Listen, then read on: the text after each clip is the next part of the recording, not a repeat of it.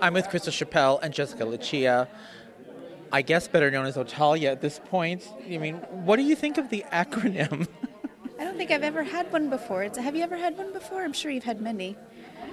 I'm sure I have, that I'm not familiar with, but this is nice. I like Otalia. I like it too. I Do you think there was Brangelina? Oh, it's super cute. It's super cute. It's how I refer to us now all the time. So you just walk around going home, Otalia? in the bathroom. Otalia! We are so Otay. What Otalia says goes. That's what I say at home. It rules now, it rules. Yeah. You know that your Entertainment Weekly named you the top 10, the top 10. You're aware of that, the readers' hit list. Yeah, I didn't know, and I was actually I subscribed to the magazine, so I was flipping through it. And I was like, You went, oh my what? God! What was that? I said, honey, look at that.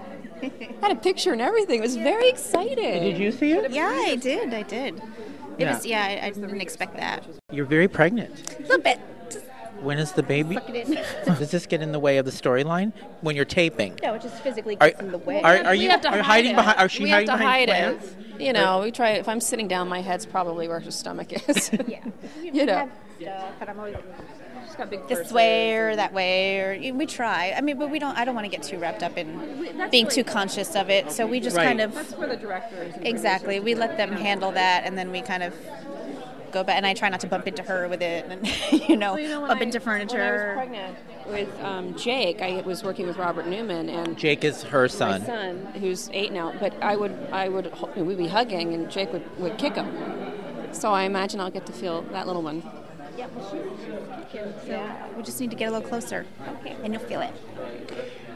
What do you think's coming now next week? I know you're gonna say yes to the marriage, or yes, yes, and you're gonna have trouble with your pacemaker next week. I do have a little bit of a and problem then I know, and I know that you want to kiss her and profess. You get kind of close to her in the hospital.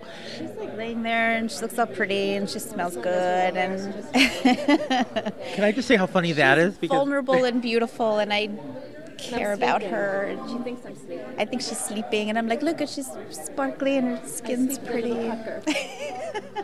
Now, do you wear makeup in the hospital? I think you know how women. Can I just say, when women do hospital scenes on soap operas, they're all made up. Well, no. Did When you- I went through my stuff, I was completely without makeup. I went through Okay. that whole thing without it.